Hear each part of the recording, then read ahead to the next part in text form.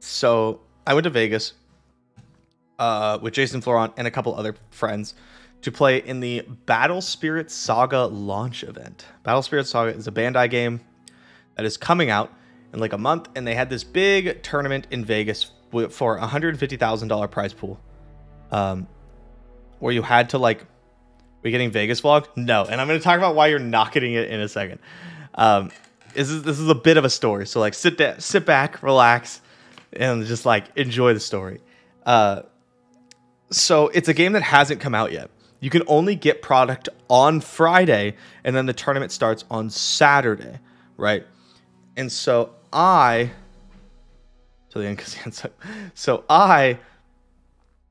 was practicing all last week, basically. I put in a bunch of time for like 1 week, me and Jason and some others. And basically, I built 2 decks that I thought were better than everything else. There's 4 colors in Battle Spirit Saga. There's white, which is like a stall color. There's red, which is more of a mid-range color. There's purple, which is like mid-range control color. And then there's yellow, which is bad. So quickly identified yellow sucks. And then there's 3 decks. There's white control, which people hadn't really figured out.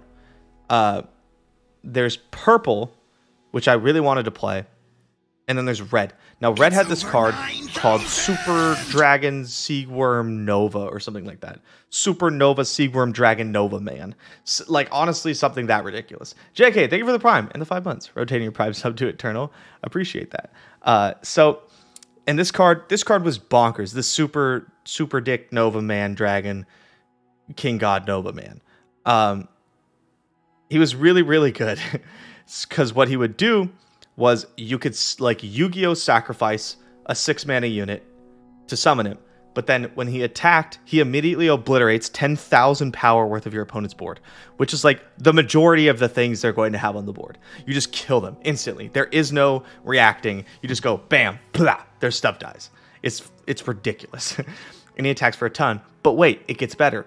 If the 6-mana card that you sacrifice to Yu-Gi-Oh! Summon him has Seagworm in the name, of which there is 1 card that fulfills that quota, a 6-mana dragon, then you can refill your life. And in Battle Spirit Saga, you get 5 life. And each time you take a damage, the life goes into your resources. So it'd be like, when you take damage, you can only get hit 5 times in Legend of Runeterra, but every time you get hit, you get 1 mana, basically. 1 max mana. Right? It'd be kind of like that. So you could imagine the advantage that it is to get hit 3 or 4 times to ramp, and then use Superman Nova, Seagworm, Mushroom Cloud Nova, and heal it back up. Because then you have 2 health bars, and you've already ramped, right? I'm going to just full screen this. So he's very, very powerful. Also Quinn. So Nova was like insane. And also, the red deck was, like, insane, because the deck had the best draw spells. The deck had the best draw spells in the game. And so, what we found out was that purple is really good, except it loses to Nova. And a lot of the people who were playing Battle Spirit Saga, who were, like, Bandai people, were like, oh, purple versus Nova is 50-50. And we're like, oh, yeah, okay. So then we start playing the matchup, and it turns out purple versus Nova is not 50-50. Purple versus Nova is, like, 80-20. For Nova, people just don't know what they're doing, right? Like it became immediately obvious that red beats literally every single combination of cards that the game had put out. Like Nova literally beats everything, every single deck that had ever been made or will ever be made in set 1, except this white deck that I threw together. I threw together this white control list, just like basically mono white, and all this deck does is beat Nova. But it beats Nova so hard. So the week before, we're going, okay, I'm probably going to play white because I like the white control deck. I want to beat Nova stuff. And then there's also Nova. So Jason's like, oh, I'm going to play Nova. Like, this deck's nuts. It beats everything. I'm just going to play it. And we go, okay. So a couple of my friends are there, and they're buying a bunch of product.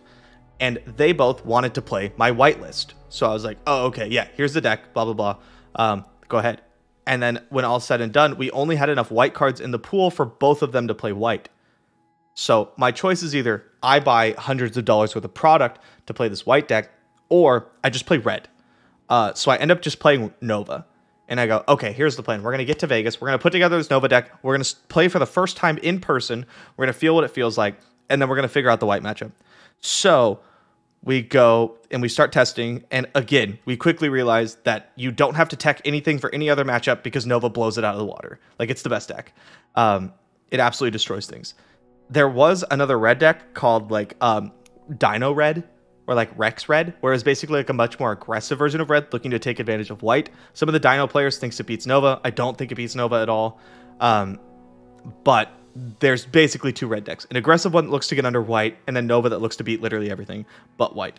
So we're like, okay, we have 24 hours, not 24 hours. We have like 20 hours before we actually have to submit our deck list. Let's figure out this white matchup. We're willing to devote as many sideboard slots as we need to, and we're willing to change up some of the main deck, because the deck's so strong and you can deal with that. So we start playing against white, and my guys, we are just fucking losing. We just cannot win. So we start off very chipper about it, right? We're like, oh yeah, no, we got plenty of time. We're going to figure this out.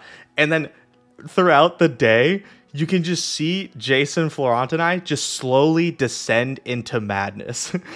And we're literally like Charlie from Always Sunny, that meme where he's got like the board behind him and he's like coked out and he's like trying to figure out the connections. That was us. We're like, okay, but what if we splash 3 of this guy and we do this in the matchup? And then in game 2, we do this. And the main problem is that we found out how to beat the white matchup.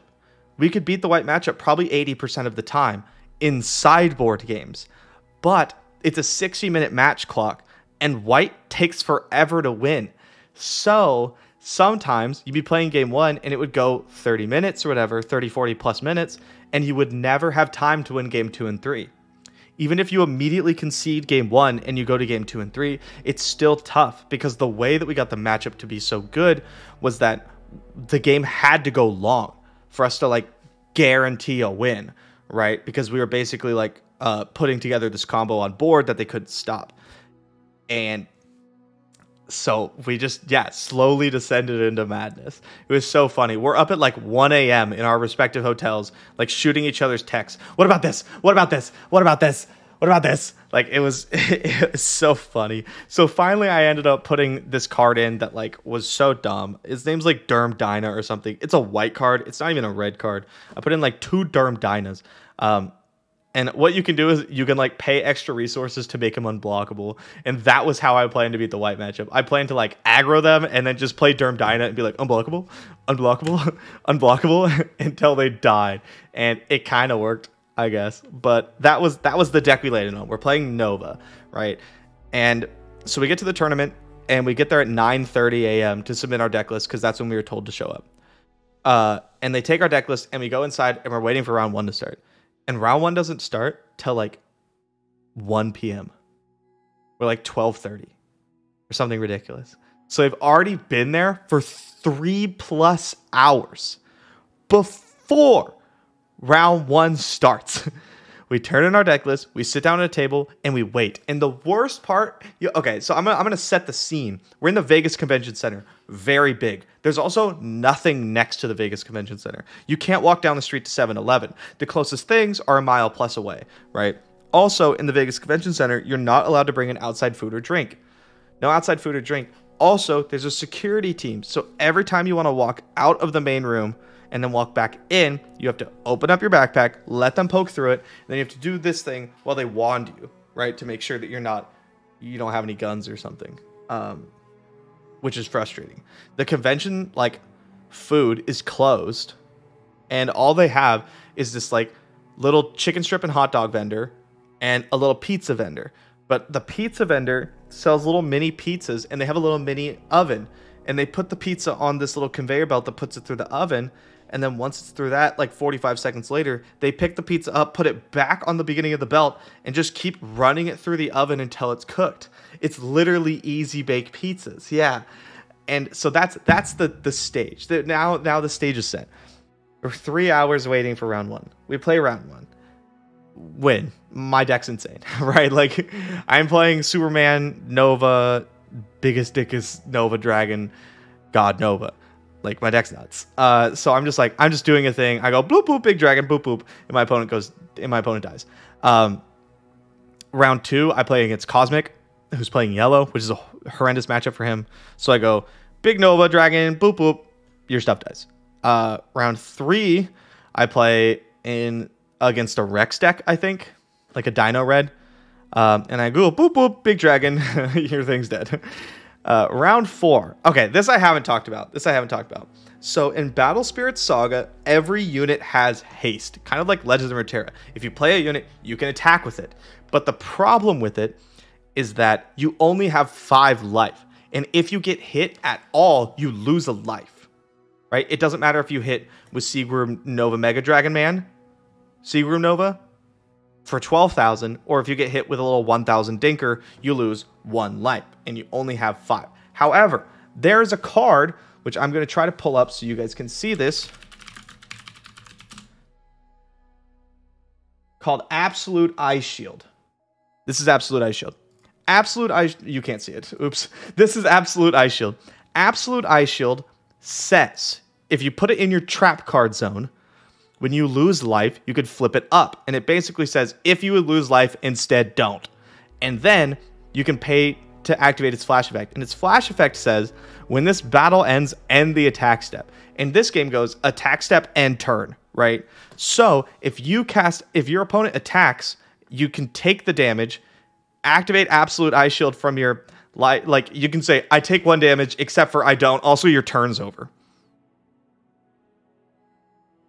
You cannot respond to this. Your turn is just over. It's done. There's nothing else you can do. It's now my turn. Thank you for playing, right?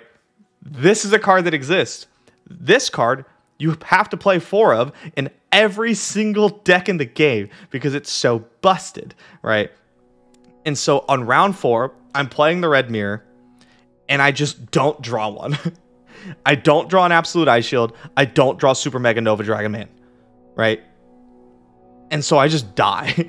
Like, my opponent just goes like 3 dudes, and I'm like looking at my life, and I'm at 2, and I'm like, yup. And he just goes, they all have haste, basically, right? Just attack, attack, attack, and I'm like, yup. And I just explode on like turn 2. And I just die. The next game, same thing. Don't draw Ice Shield. Don't draw Nova. Just explode. I'm like, dope. This is wonderful. Can you offend in other ways? Yeah, you can block with guys that aren't tapped because you have to attack to attack with guys. But still, since everything has haste, and there's like everything has haste, and like the best draw card in the game is called Starblast Draw, and it is also in Trap Zone. And you can flip it up to draw 2 cards, and you can pay mana to draw 2 cards. So you can like sometimes just draw 4 cards, which means that if you just have a bunch of like cheap dudes with discounts, because everything has affinity in this game, you can just go like dude. Do you have Ice Shield? Because otherwise you fucking die. Like, you're so dead. So that happened. I'm 3-1, right? Now, keep in mind, there's like 420 people playing this game. First places were $25,000. $25,000. It pays all the way down to 128th place, which is $500. 750 for 64th place, and then they top cut at top 32, which is worth 1,000 and up because there's a day 2 at 32. We're going for 9 rounds. That's what they said. 9 rounds. I'm 3-1. Round 5, I play against a white deck. I don't get there. My opponent just goes like insane white card, and I go, oh well, I can't beat that. Right? Rough luck. Thank you for the 20 months. So now we're 3-2. Unfortunate. We just didn't draw the things. We didn't get there, and that sucks. So we're 3-2. Still live for everything. They hate when they play insane white card. Okay, so the insane white card is an elephant, and the elephant costs like 8 mana, right? It's really expensive, except it has discount 4 because everything in this game has affinity. And the landmark that they played on turn 1 says if you would play an elephant instead, this card gives it discount, like 3 discounts. So it costs 5. So my opponent on turn 2 just played elephant, which is like fucking nuts. And it has like 7,000 power, and if you kill it, your opponent gets to ramp 3 and draw 3. So just play elephant and don't attack with it, right? And then you have to attack into it, which is fine. You could go under it, except my draw didn't really work out, especially on like turn 2. And then also, if it has 4 cores on it, if you put 4 mana into the elephant every single turn, it just like completely refreshes all your mana at the end of your turn and your dudes. So you just go like 4 cores on elephant, attack, attack, attack. Okay, your turn, untap my guys. Like you have to attack through them now. So yeah, elephant was insane. And my opponent just went like turn 2 elephant, turn 3 elephant, turn 5 elephant. And I was like, well, shit. Like I can't beat that. So I lost 3-2. I was feeling pretty bad. At this point, it's like 7 o'clock or something. It's like 6, 7 o'clock. It's really late, which is so frustrating. And remember, we started at 9:30. We started at 9:30. It's round 5 of 9. It's like 7 o'clock. We cannot bring in outside food or drink. Like, I'm miserable. Miserable. The problem is, like, the game is not bad. It's not a bad game. There's a lot of strategy in the game, like quite a lot. And I know this because I practiced it a bunch, and also because when I'm at the top tables, I was at like table 4, right? And I like look to my left, and everyone on my left is a Flesh and Blood player. And I look to my right, and all 6 people on my right, Flesh and Blood players. It was so funny. You had like the tournament breakdown was something like you had like probably 50 Flesh and Blood and Magic the Gathering players that showed up to spike the tournament. You had like 50 Bandai people that showed up to spike the tournament, and maybe 5 of them had a chance, right? And then another 100 thought they had a really good chance. Yeah, to spike means to like hit first, right? To get a really good run. You had like 100 people who thought they had a really good chance. And then the other 200 plus people were there to get a starter deck and a box and just play the tournament because they thought it would be really fun, right? And what ended up happening is like a couple of the Bandai people crushed because apparently I've been told, and I have been told in the past, that there's a couple people who are just aces at Bandai games and literally nothing else. There are a couple people that are like so insane at like a couple of Bandai games and don't play. They are not good at anything else, which makes sense, honestly, because like Bandai games are very specific. Like all Bandai games have like a very specific feel to them, and it's hard if you're not used to it. So someone who's like already played Bandai games like Dragon Ball Z, One Piece, the other Battle Spirit Saga games, right? That like they're able to carry it over. And so I was told going into the tournament by a couple of people who play Bandai games, like the Dragon Ball game, they're like, hey, there's going to be a couple of these people here. You will not be able to beat them, right? And I was like, yeah, okay. But they may have been right that these people were just like, they're just better than me at these games. So it feels like I just threw shade on every game that's not Flesh and Blood. I did. Step up other games. Like, I absolutely 100% think that if you took competitive players from every single game, and you made them play all other card games, the absolute best, like the best performing players by a large margin would be the Flesh and Blood players. I 100% believe that. I think it would be something like this. I think it would be Flesh and Blood, Magic the Gathering, Legends of Runeterra, other stuff. That's what I think. Anyway, okay, so bunch of Flesh and Blood players at the top table. It was really funny because a bunch of us are just like, oh hey. Oh, hey, you know what? It's like I didn't think you were gonna be here. But I'm 3-2, which is miserable because I think my deck is way too good to be 3-2. I think I practice too much to be 3-2. So we're continuing. I'm so upsetty spaghetti right now, dude. I literally was texting my friends. I am upsetty spaghetti right now. Like that's how upset I was because the tournament was taking so long.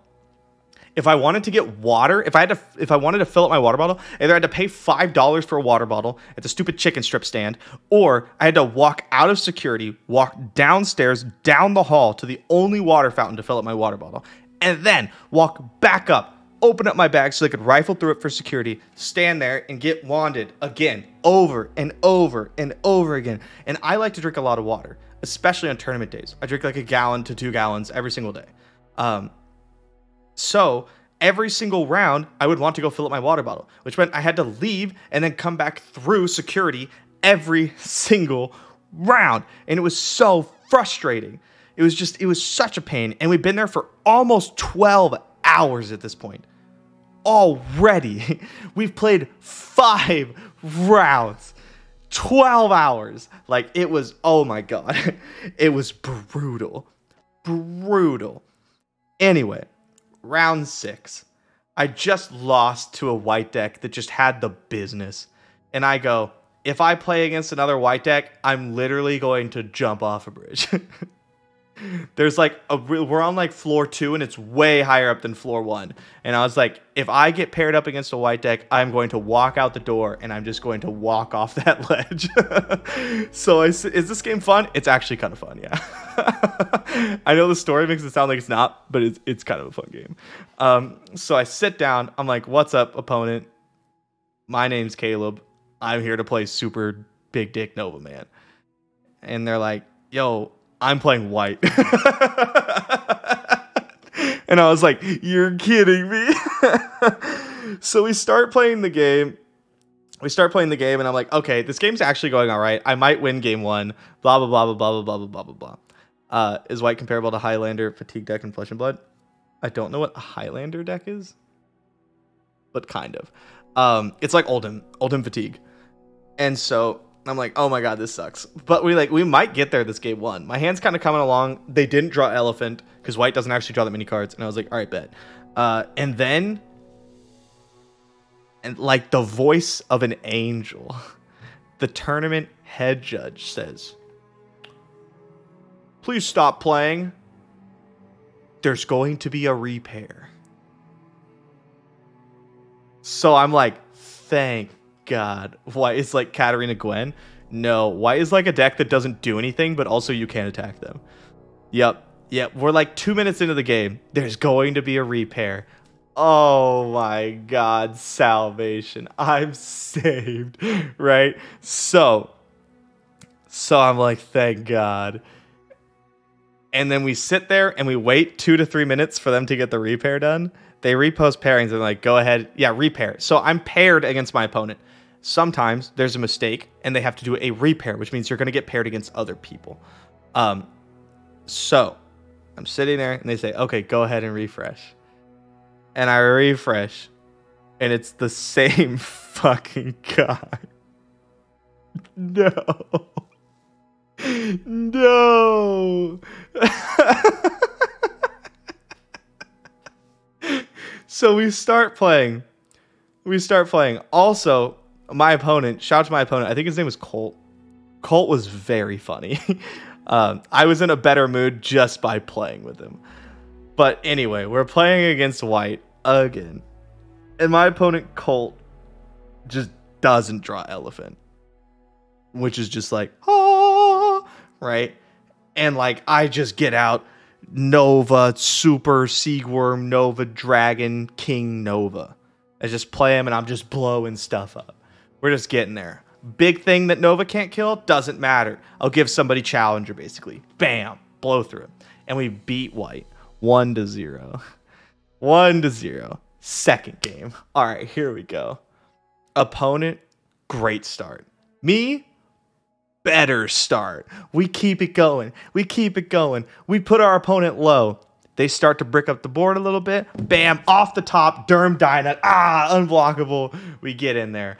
Win the game. 2-0 white. Oh, all right. 4-2. 4-2. We have a few more rounds because that's round 6. We have 3 more rounds and I need to make top 32. Easy. I only need to win the next 2. If I win the next 2, I'm going to make top 32. Right? So we go and we play another one. I sit down. And oh my god. I know this guy. This guy plays Flesh and Blood. I believe his name is Wesley Dong. I think that's his name. I might be saying it wrong. I know it's Fendal on Twitter. I believe his name is Wesley Dong. And I know, because I saw him in the feature match, that he's playing white.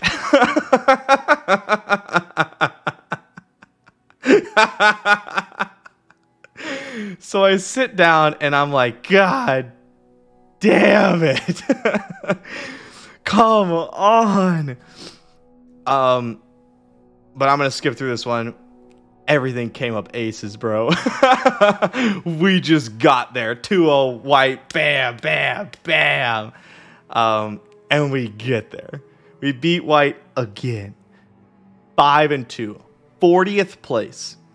We're knocking at the door of top 32. Now, I want to like take a minute to say that my deck was very, very good, but if I had an extra 12 hours to play with the cards in person, I think I would have had a deck that beat everything in the field. Like, I think I would have had Nova tuned to where it would beat everything, including white.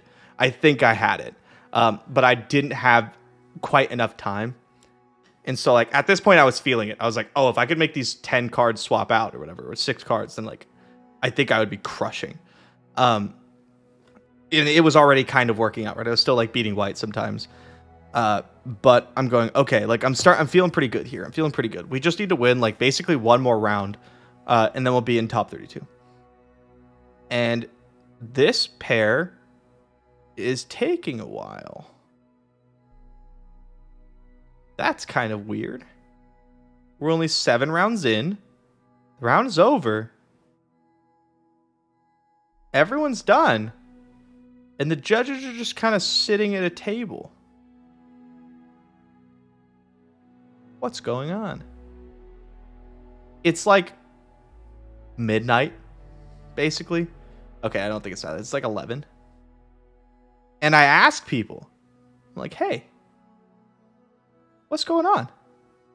And they tell me, oh, well, all the other undefeateds drew, so now there's just one undefeated. And I'm like, okay, so what? That doesn't mean anything, right? And they go, oh no, the way Bandai runs tournaments is they run it either the amount of rounds they told you, or when there's one undefeated, they stop the tournament. So they stopped the tournament 2 rounds early. And I need one more match to top 32. Because I'm 40th place. And I'm fuming. I could not believe this was happening. Oh my god. Apparently this is a thing, and other Bandai games don't have draws, so this isn't really an issue. But basically what happened is there was 5 undefeated players, right? And now normally, after round 8, let's be generous and say let's just say there's 2 undefeated players, right? Because one player gets a pair down and they lose. There's 2 other undefeated players. And then they have to play each other in round 9, and then there will be 1 undefeated player. But 5 undefeated players after round 7. One of them has the pair down. This guy. These guys are paired up against each other. So what they do is they say, we're going to intentionally draw. We're going to draw with each other on purpose. That way, if this guy with the pair down wins, the tournament ends on the spot. And he did. And it was over. And I took 40th. And I was so upset. So upset. Oh my god. I could not believe it. Also, Drew QC, thank you so much for the 12 months, man, in the 1 year. I know, I saw it. I just didn't want to interrupt my rant. Thank you very much. And Ali Sir Navai, thank you for the 2 months as well. So yeah, that's what happened. I took 40th, which was good for $750, but that's not what I wanted. I wanted to win the whole goddamn tournament. Oh my god. How much did he win? $25,000. I was so upset, man. The group I was with, they cashed. And so Jason and Andy and all them, they're like, oh yeah, we only get our $500. And I'm just like, would you say they intentionally drew? I don't know if it was intentionally, but I think it was intentional. You know what I mean? So that was my Vegas trip. Did they play the top 32? They did play the top 32 the next day. Yeah, but it just like forced Swiss to end. White Control ended up winning over Rex Dino in the final. And that was a tournament. And I'm going to be honest, like the actual games were fun. Except for the non-games where I just didn't draw Ice Shield. It was fun. The games were good. The tournament was rough. Rough. Also, like before the tournament, the day before, we went and played some blackjack. I immediately lost $300 within like 25 minutes. I'm losing that. We have reservations for dinner. Sorry, we can't get there in time. It's going to close. I need to do this for my room. Sorry, you don't have your room key. Jason tries to buy alcohol at the liquor store in the hotel. Sorry, you don't have your ID, even though you're almost 40. You can't have it. Like, literally everything that could go wrong is just going wrong. Everything. Everything that could go wrong up until this tournament is going wrong. And then I play the tournament and they cut it early and I'm like, I hate this. I'm like, this sucks so bad. Everything on this trip has gone wrong. You know what I mean? And so on Sunday, we're like, let's just play poker. Let's just go sit down at some soft poker table. It's some like 1-3 and let's just play poker. And I was like, okay. So I sit down and we play poker and I win $700. And I was like, all right, I feel better. And that was my Vegas trip.